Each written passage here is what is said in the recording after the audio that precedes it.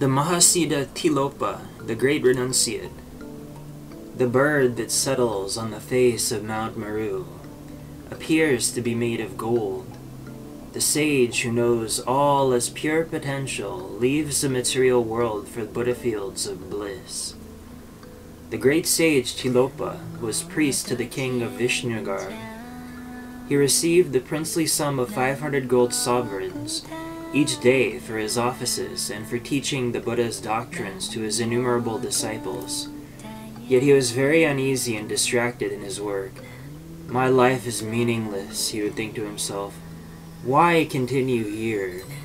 He tried to resign, but his resignation was refused, and his students always obstructed him, imploring him to remain.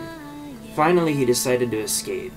He changed his monastic robes for tattered rags and left this note in his room: "I will never return. Do not attempt to follow me." Then he fled into the night. Tilopa walked to Kanchi and took up residence in the town's cremation ground. He lived there for some time, practicing his sadhana and begging food in the town. After he had met Naropa on the road, his disciple begged for him and served him in whatever way he could. He continued to practice his sadhana, and after many years the defilements of his mind were eradicated, and he attained Mahamudra Siddhi. In the paradise of the gods he ate sumptuously, and was served with honor, and he gained siddhis of body, speech, and mind. He became universally renowned as a yogin Tilopa, and setting innumerable beings on the path, he worked selflessly for others. He rose into the Dakini's paradise. Tilopa is an extremely enigmatic figure, elusive as he is renowned in his lineage.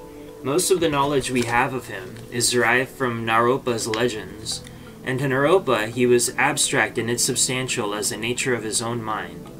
A tabula rasa to be defined according to our need. Tilopa appeared not to suffer fools lightly, to have cared for nothing either moral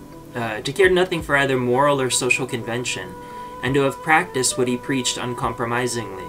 Almost contemptuous of humanistic values, he seemed to have demanded from his disciples an utterly unbiased and impartial mind, above all capable of the vision of indeterminate ultimate reality. In his Song of Realization, the key phrase that indicates the substance of such vision is pure potential. He sees all things as pure potential, and what begins as pure potential cannot become anything other than that.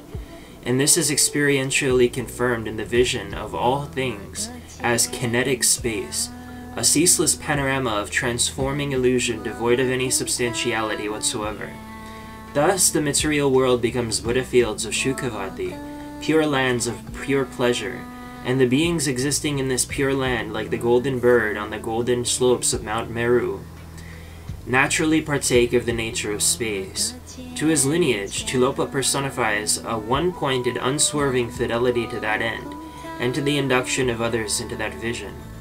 The nearest Naropa comes to substantiating or humanizing his guru is to describe Tilopa as a dark man dressed in cotton trousers, his hair knotted in a tuft, and with protruding, bloodshot eyes. The Tibetans like to depict Tilopa as a yogin Siddha with a hair knot, carrying the fish that identifies him. The fish is the fish of spirituality, but more precisely, the fish of the Pancha Makara, in the Gana Chakra rite that symbolizes the senses and control thereof.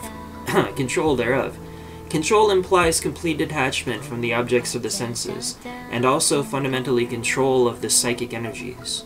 Although Naropa took a long time to realize it, from the beginning his guru was a state of mind, specifically non-discrimination, and in general a pure awareness of all phenomena and noumena. Thus, in his remarks about his guru, Naropa tells us more about himself than the human being Tilopa. Naropa was the preeminent disciple who is capable of visualizing his guru as a metaphysical plane of experience, and Tilopa was the utterly selfless guru who was able to demand that vision from a disciple.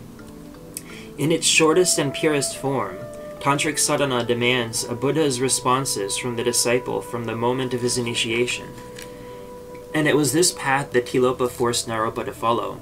Thus, Naropa's progress along the path, with occasional glorious glimpses of his guru in his peak experiences, each glimpse followed by thoughts by troughs of ignorance and despair, a pattern much more like the lived experience than a gradual, slow but steady progress through the stages of the path.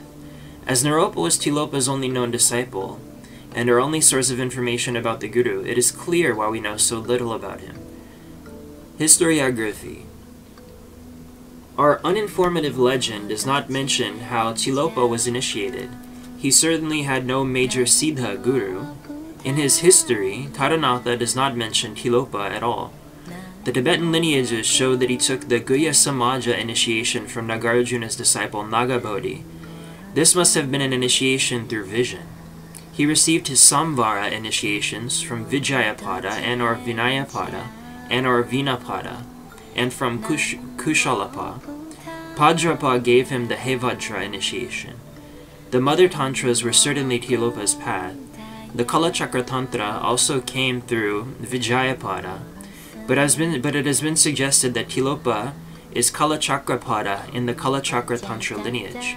This dubious proposition is based upon the arbitrary identification of Tilopa with Tsilupa.